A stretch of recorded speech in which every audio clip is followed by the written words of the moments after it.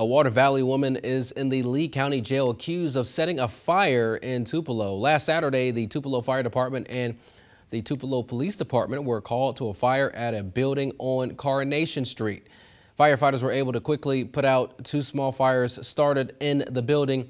It was determined that the fires had been deliberately set. Investigators identified Kayla Williams of Water Valley as a suspect in the fires.